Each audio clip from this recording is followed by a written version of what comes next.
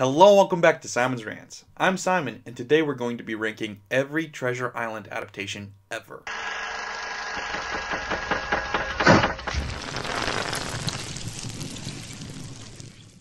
Real quick before I start the video, please take a moment to subscribe. I know that I don't normally do this, I don't ask people to subscribe that often, but the statistics show that it actually does help. So if you're new here and you haven't yet, or if you've just been hanging around and you like what you see but haven't taken the time to do it yet, please take a moment to subscribe because it does help me out a lot. And also, if you want to make a more immediate impact, please go to shop.spreadshirt.com/SimonsRants. That's where I put my merch. I've put a lot of work into it and there's a bunch of different designs to choose from. There's also a bunch of different items to choose from, like t-shirts, hoodies, sweaters, cups, mugs, water bottles, backpacks, all kinds of stuff. And I'm not just saying this because it's my merch. It's really high quality material. It's really comfortable. The hoodies that I've worn in different videos are some of the most comfortable hoodies and just pieces of clothing, period, that I've ever worn. I really like them. And it's also helping out me. So if you like my content and want me to keep creating, then please consider helping. Thanks. But anyway, let's get back to the video. So a while back, I made a different video called Every A Christmas Carol Adaptation Ever. And in that video, I went through most adaptations where I talked about some of the worst and some of the best and some in the middle. But I did end up leaving out a couple of them, like the Barbie one, the Smurfs one, and the Mr. Magoo one, because I didn't think that they were that important, but apparently they were. So for this video, I went out of my way to get every adaptation I could possibly get my hands on and put into this video. But I couldn't include literally every version because there's quite a few that have been lost forever from the silent era. There was one from Germany that I just couldn't get, another one from Russia I couldn't get, and I also decided to not include TV shows because it's just an unfair comparison. There's just too many differences that I didn't want to include that and muddle the process. So sorry if you were hoping to find Wishbone's version on here, it's not going to be on here. Also, if you go on Wikipedia, you'll see a few more listed that I didn't consider actual adaptations. They're movies that took elements and borrowed moments, but they weren't actually adaptations of Treasure Island, in my mind at least. So also sorry to the Page Master, because even though their adaptation of Treasure Island is honestly better than half of the ones on this list, it's just a couple of scenes in a bigger movie that wasn't about Treasure Island. Look to the map. What's it say? It's, in the middle, by the waterfall. No, it's east, by some broccoli. Give me that! Broccoli? You half-wits, it's west by a tree! Go! East by broccoli on your tree. And lastly, I want to say that there's a lot of great adaptations, but there's no single one perfect adaptation. All of them do different things better or worse than others. So just because I consider one better than the other doesn't mean that you won't like it for different reasons and maybe rank them differently. Because this is all honestly subjective in the end. I have my opinions as a critic, but you're not going to agree with everything that I say. So why don't you leave your favorite in the comments below, along with why not the rest of the list. But that's enough for me. Let's finally get on with this list. Coming in last at 19th is Pirates of Treasure Island. This is the single lowest rated adaptation on IMDb, and it's for a good reason. This movie is utter shit. It almost looks like a bad student film or something that a YouTuber would have made like 10 years ago. The costumes are bad, the writing is terrible, the acting is laughable, and the sound is barely audible.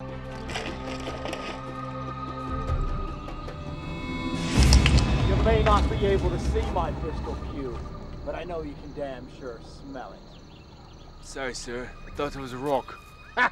Rock collector, are you? You get... Shut your mouth. Time to pay the piper. I'll have your head for this disobedient Silver. It starts absolutely awful, but hey, it does get a little bit better when the big CGI monster attacks. It's the captain!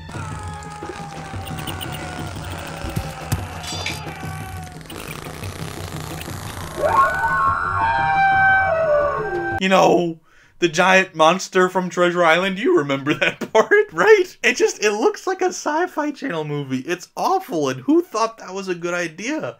It's, what? Why? Why did you do that? Why did you try to do that? This honestly has to be in my mind like a Sci-Fi Channel movie, like a Sharknado, like a Lavalantula, like one of those movies that are intentionally made bad in order to be funny. That's all I can assume that happened here. I cannot believe that this was someone's genuine attempt to make a good movie. That's not possible. It's just not. But honestly, it doesn't even succeed at being a so bad it's good movie. It's just It's just bad, and not in a funny way. It fails at that. Wow. Number 18. Animal Treasure Island. Interesting design ideas are ruined by cheap-looking animation with awful cliche anime-style dialogue. The plot is so dissimilar to that of Treasure Island that I don't believe the writers ever read or watched anything to do with Treasure Island before. It appears that they learned the plot through a particularly bad game of telephone. I don't even know where to begin with this. First of all, Billy Bones shows up at the inn where Jim Hawkins and his pet sidekick talking mouse and his younger brother are. And Billy Bones is missing a leg. So you're like, okay, how does that tie into the whole watch out for the sailor with the one leg thing? Because if he's only got one leg, that's kind of redundant. Oh, but then no worries about that because John Silver has both of his legs later. Oh. Also, Jim Hawkins, after discovering the map, then sets out to find the treasure on his own, well, with his mouse companion and younger brother. But no Smollett, he doesn't exist. No Trelawney, he doesn't exist. No Livesey, he doesn't exist. It's just them in a little boat, and then they get attacked by the pirates and get kidnapped and have to work for them, but they don't know that the map's there. They're not heading toward Treasure Island. It's not the plot. I don't know what it is, but it's just not Treasure Island. Frankly, I don't know what it is, but it's not Treasure Island, and it's not good. Number 17. Pegleg, Musket, and Saber. Also known as Scalawag, which is a much better name, I think. They should have stuck with that. This version is notable for the distinction of taking place in the Wild West rather than out at sea, and thereby replacing pirates with cowboys. This film is also notable for being Kirk Douglas's debut as director, but rather than being a revelation, is much more of a letdown. The movie is cheaply made and it shows. Poor camera working quality, lackluster action sequences, and an overall dull appearance prevent this interesting idea to pan out in the least. Needless additions to the plot and character list is subtraction by addition, as it just seems to waste time and cause the film to lose focus on the actual point and plot of the film. And it is a shame because Kirk Douglas does put in a decent attempt at being Silver, or Peg in this because they change his name for some reason, but it's just not enough. I understand the appeal of trying to change the scenery and setting and genre even, but you didn't do enough with it, and everything you did was just so low quality that yeah, I just didn't care. Also, Jim Hawkins has a British accent, despite this taking place in the Wild West. So, you know, there's that too. Number 16, Treasure Island, 1985. This is another adaptation that takes liberties with time and place and frankly events that happen in the story. But instead of it being in the Wild West or back at sea like the original material, it's the 1980s somewhere. Having a modern day take on the classic story is both risky and intriguing on paper, but this adaptation manages to lose any personality that the source material contained whatsoever. Instead of having a great adventure story, we have an artsy foreign film that only resembles Treasure Island vaguely in passing. And once you start to think you finally know where it's going, you don't. It is such a bizarre story and movie. And honestly, there may be a stroke of artistic genius hidden away in there, somewhere in the back, but as far as a Treasure Island adaptation goes, this is the last thing that I want. If I'm trying to watch Treasure Island, I'm not going to watch this. Why would I? Why would anyone? It's not Treasure Island. Yeah, I think taking the name was a mistake. You should have just tried to come up with your own thing. Maybe even say inspired by Treasure Island to avoid being sued, but just don't call it Treasure Island. It's not. Number 15. Treasure Island, 1999. This film is low budget and feels like it throughout, but it doesn't prevent it from feeling like one of the better adaptations, especially with Jack Palance delivering a great final performance in a theatrical film as Long John Silver. However, what does make this film not feel like one of the better adaptations is its absolute disregard of the source material. Changes here or there are expected in any adaptation. It's just part of the adapting process. It's going to happen. And that's okay. Sometimes changes are a good thing. Sometimes you're adding something that makes the story better or taking out something that made the story worse. There's plenty of adaptations like Jurassic Park that change almost everything but end up being an equally good movie to the book. The key to that is changing things that are in line and to the heart of the original source material and the idea behind it. But if you go out of your way to change the characters in such a way that feels like a literal betrayal of everything you knew about this story, then yeah, that's not okay. I don't really want to get into too many spoilers on this list, but yeah, the ending was kind of sacrilegious. And it's a shame, because Jack Palance delivered one of the best Long John Silvers out of any of them. I'm not saying he was the best, but he was probably top 5. And like I said, this was the last movie that he did that was released in theaters. So it's kind of a sad swan song to see him acting his best in this role that obviously meant a lot to him, only for it to be betrayed by the rest of the film, which is frankly unwatchable. He's good. That's about it. Number 14. Treasure Island, 1996. If Fisher-Price were to make a Treasure Island adaptation, this would be it. It's very possible to make a kids movie or aim an adaptation at a younger audience and still have a good film, but this isn't that. Blind Pew isn't actually blind, he just has to wear these giant glasses. Smollett is small, and animals sing. It's not an awful version if you're a toddler. But if you're anything other than a toddler, you won't want to see it. And if you are a toddler or have a toddler you want to show Treasure Island to, why would you watch this one when there are so many other better versions, even great versions, that are acceptable for all ages? This version ultimately just feels kind of pointless. Like, nobody wants or needs it. It's not good. The next 4 numbers, 13 through 10, are interchangeable. They're all not bad, but they're all extremely boring. So I will talk about each individually, but you can rank them however you want in the middle here. They're all just meh. Number 13 is Treasure Island 1987. It doesn't have any real personality or character to it, and never gives you any real reason to want to keep watching it. To its credit, it does try to be true to the source material and include as many moments and characters as possible, but with a runtime of only 50 minutes, it feels more like a Cliff Notes version than an actual genuine adaptation, and glosses over every moment with seeming indifference. It makes you almost wonder why this version got made, because it doesn't feel like anybody involved with it cared at all. Maybe they did, but it didn't show. Number 12. Movie Tunes Treasure Island. This version looks and feels more like a PBS TV show or an educational home video than an actual movie. It tries surprisingly hard to be accurate to the original source material and does pretty well at it, but it doesn't have any personality to it whatsoever. Especially Long John Silver. He's the most important character in the whole thing, and you made him boring. Frankly, you made the whole thing forgettable. I just watched it a couple days ago and I don't remember it at all. Number 11. Treasure Island 1971. It's honestly hard to keep coming up with things to say about these last few because, like I said, they're all basically the same and had the same basic flaw. They're boring. There's nothing really that wrong with this one, but there's nothing about it that makes it stand out or be memorable in any way. It's only 45 minutes long, so you'd think that it was intended for kids, but it's so bleak and bland that I don't think any kids would find it entertaining. Now, I know I've said it before, and I still agree with it now, that the best kids movies are the ones that challenge kids to think about more complicated plots and characters and things like that, and this is a little more complex, but it's just too bland. Like, I don't think an adult would be interested in it either, so I'm not saying that it's too adult for kids, it's just too boring for anybody. Number 10. Treasure Island 1973. This particular adaptation feels more like an older Scooby-Doo episode or maybe something else by Hanna-Barbera than it actually feels like a Treasure Island movie. It goes in a very different direction than the last few of being very restrained and kind of boring, and goes as all out as possible to be kiddie and over the top, which does lead to some entertaining moments, but frankly the most entertaining thing about it is that Davy Jones from the Monkees plays Jim Hawkins. How are you called, lad? Jim Hawkins, sir. Well, Jim Hawkins, here's a penny for ye.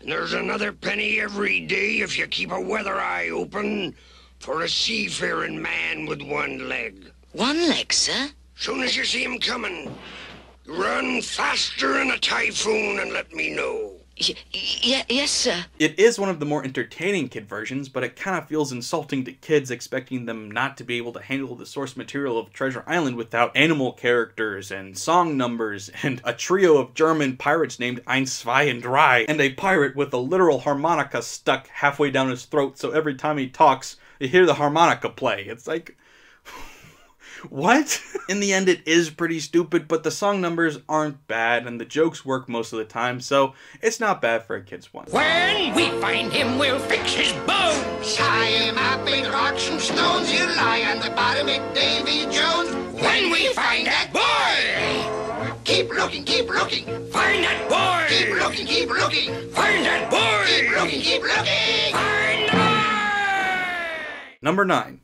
Treasure Island 2012. This more recent version had some good ideas, but ultimately was just trying too hard to be different from all the others and be edgy. The movie has endless quick zooms, fast forwarding, and shaky cam, and it's enough to make you sick. I'm all for creative filmmaking and editing, but honestly this just felt like they were trying to compensate for something. Just like trying to make it edgy, the camera work and editing felt like they were trying too hard. The casting is also creative, but sadly misguided in my opinion. When I first heard that Eddie Izzard was playing Long John Silver in this adaptation, I didn't know how to take it. It didn't comprehend, it didn't make sense in my mind. Like, why would you go that way? But I decided to give him a fair chance and I watched it, and no, he wasn't awful. He wasn't as bad as I thought he might be, but he also wasn't good. And that's how I felt about most of this cast. Don't get me wrong, not the entire cast was bad. Toby Regbo is perfectly respectable as Jim Hawkins, and Donald Sutherland was fine as Flynn as well. I think he could have been great as opposed to just fine, but he didn't seem to really care that much. But anyway, you have Elijah Wood,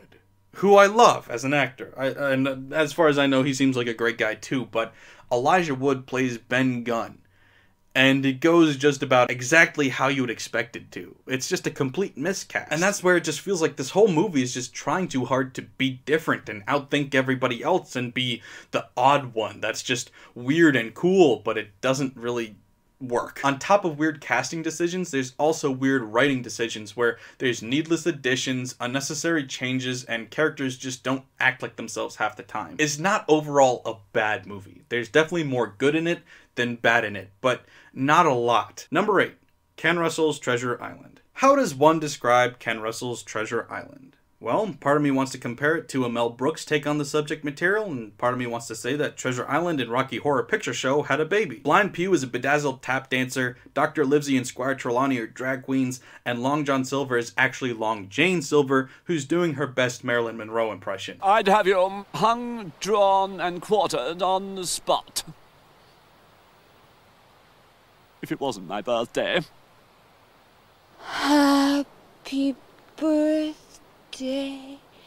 to you. Happy birthday to you. Happy birthday, Mr. Magistrate. So take that however you will. Or not. Maybe you're into that kind of thing. Or maybe you're not. It is an extremely strange spoof parody thing that is, if you like this kind of stuff, hilarious. I found it hilarious, but I'm sure equally as many people won't find it funny at all. And I know it's not really a true adaptation of the source material. It is a comedy based on it. It's a parody of it. And that's why I couldn't rank it any higher. But honestly, like I said, I thought it was really good. Don't hold it against me if you don't. It's obviously a niche thing. It's obviously for a very select kind of audience. But for those of you who like it, you'll love it. Number 7. Treasure Island, 1988. This is a somewhat absurdist Russian version intended for children, but has enough humor, charm, and fascinating animation to make it enjoyable for all ages. The animation especially is mesmerizing, and you only wish it was used for something a little less silly than this. To add to the absurdity, the film is often interrupted with live-action interludes and musical numbers that help to keep this from graduating from a good kids movie to just a good movie, period.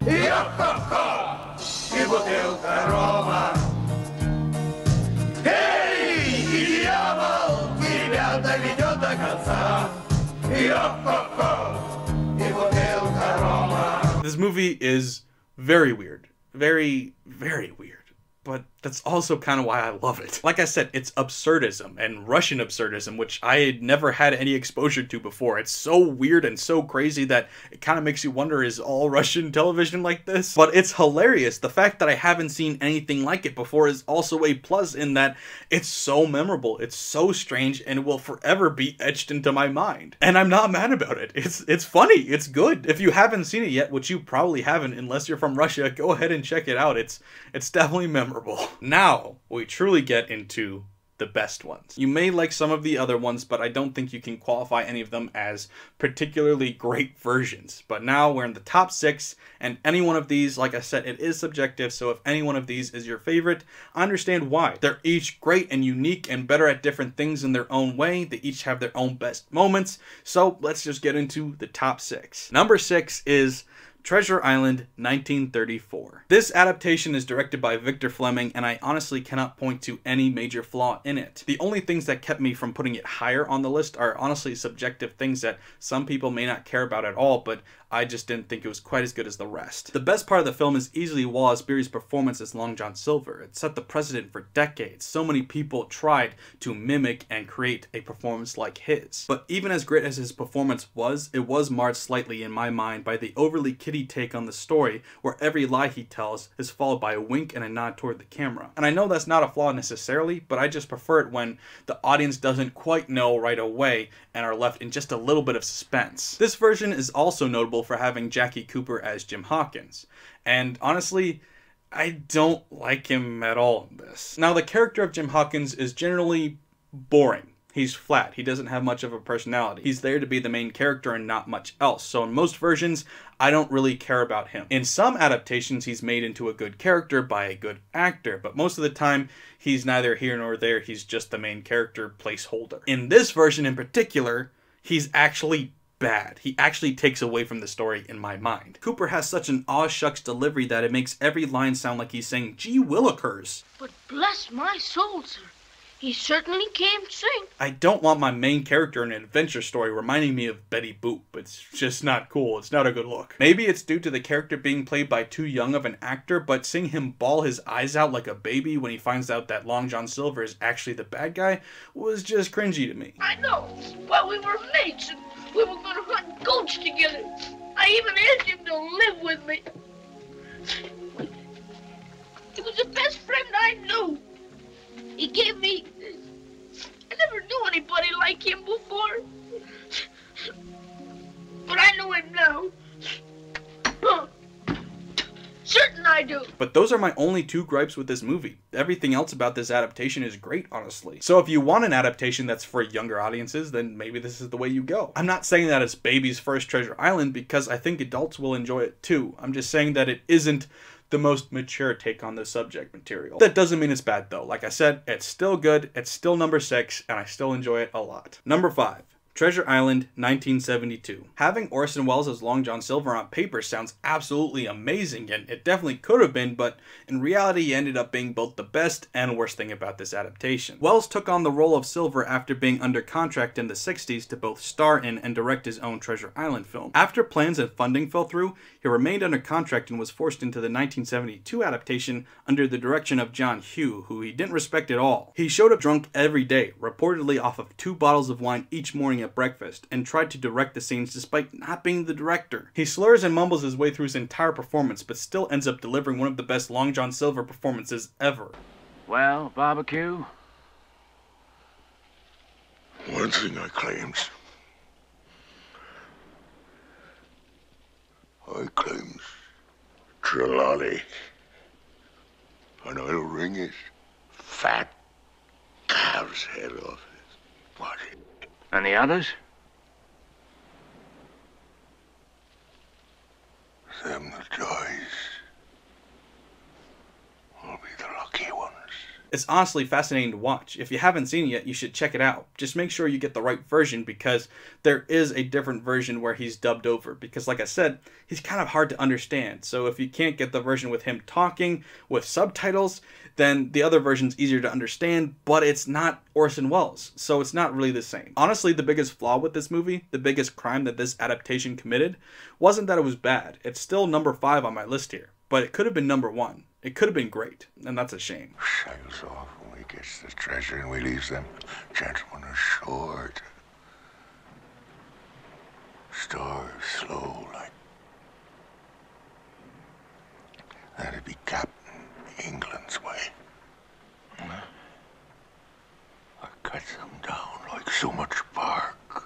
Flint's way that'd be. Or Billy Bones. Billy was the man for that. Dead men don't bite. Number 4. Disney's Treasure Island, 1950. Despite feeling awfully Disney and squeaky clean at times, it remains one of the best adaptations of all time, due almost entirely to the groundbreaking performance by Robert Newton as Long John Silver. Newton single-handedly crafted the stereotypical pirate voice and mannerisms we still use till this day. If you talk like a pirate on Talk Like a Pirate Day, or if you saw Barbossa in Pirates of the Caribbean, you know what voice I'm talking about. That's from him. Heavy ball and a light charge of powder works best on a touchy little craft like this here. Try the balance. See the engraving on the trigger guard? Solid silver. We haven't always talked like that when talking like pirates. The reason we talk like that is because of him. He was groundbreaking, he was revolutionary, and that's great. The whole cast is able to hold their own against his stellar performance as well, and with excellent writing and character development, especially that of Silver, this is easily one of the best versions ever. Number 3. Muppet Treasure Island. Despite being a kid version including puppets and song numbers, this is surprisingly one of the most accurate and in-depth adaptations. Tim Curry's take on Long John Silver is also fantastic, as he ranks among the best to ever do it. His flamboyant and lovable take on the character both fits the customary atmosphere created in all great Muppet films and carries the Jim-Silver relationship practically single-handedly. Oh, I'm sorry, Jim. I got a terrible fear of hanging.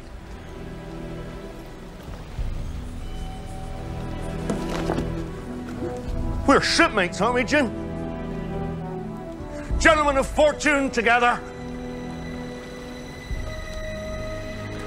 Give us one more chance.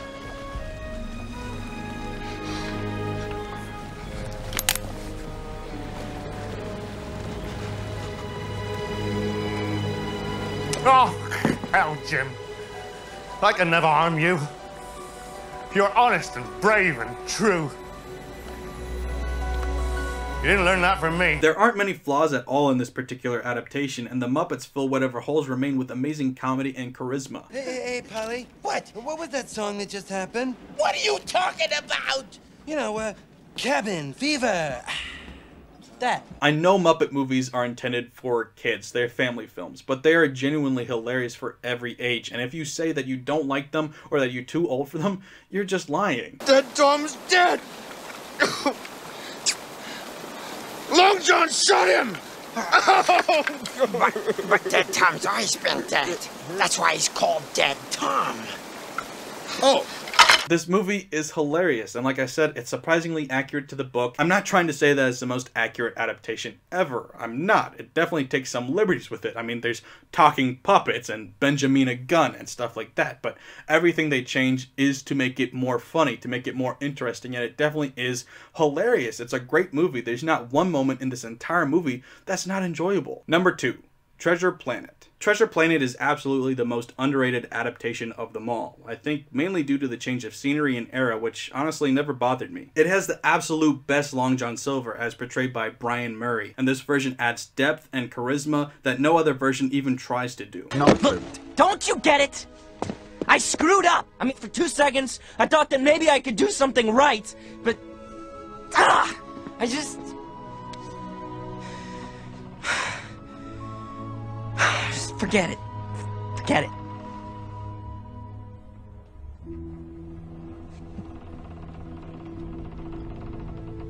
Now, you listen to me, James Hawkins.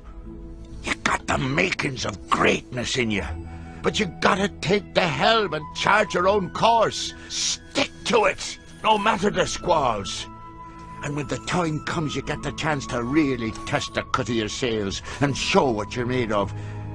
Well, I hope I'm there, catching some of the light coming off you that day. The story is a bit abbreviated and some characters are cut out, but none of it's missed that much because they use that extra time for world building and showing off what this new galaxy is like with great character design and absolutely groundbreaking animation. Joseph Gordon-Levitt is actually also great as Jim Hawkins in this. I don't normally like Jim Hawkins, I already said that. The character is normally bland and boring and there's not much to it. And even though this version of the character takes some obvious inspiration from Anakin Skywalker, he still has the most personality and in-depth story arc of any version ever. He also possibly has the best personal theme of any character in any movie ever. Jim's theme, also known as I'm Still Here by John Resnick of the Goo Goo Dolls, is just a fantastic song even when detached from the movie. I can listen to it on repeat in my car and scream along for hours. But it's especially great how it's used in the movie to demonstrate Jim's character arc as he's abandoned by his father and finds a new father figure in Long John Silver. They can't tell me who to be, 'cause I'm not what they see. Yeah, the world is still sleeping while I keep on dreaming for me. And their words are just whispers and lies that I'll never believe.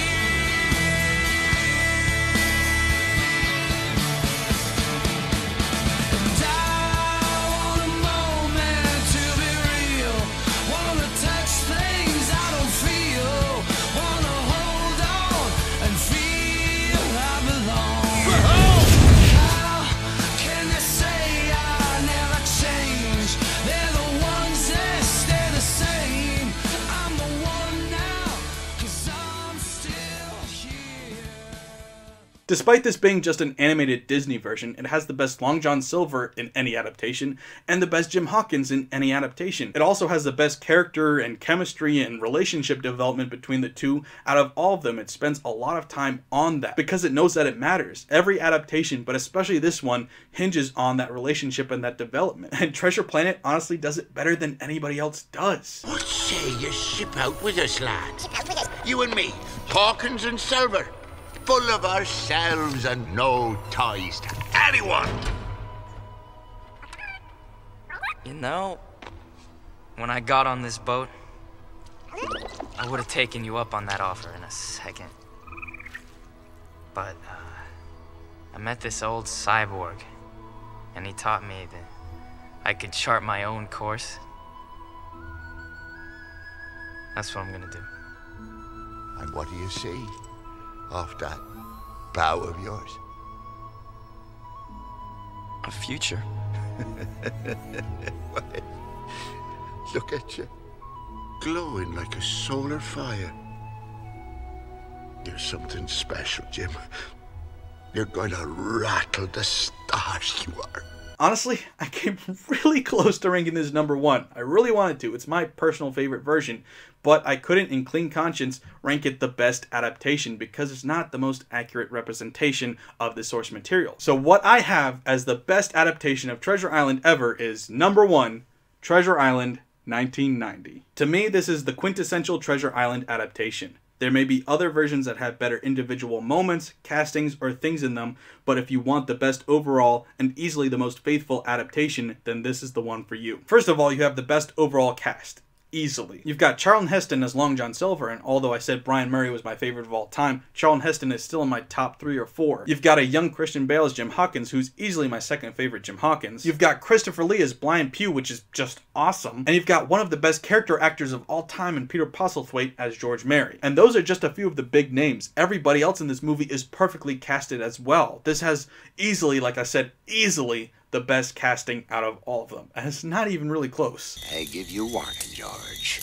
One more word of your sauce, and I'll eat your liver for breakfast. Now I resign, by thunder! Elect who you want for captain. I'm done with it. No, John, you're captain here. Barbecue for captain! Well, George, looks like you'll have to wait another turn. This, black spot ain't good for much now, is it? Dick's crossed his luck and spoiled his Bible, that's about all.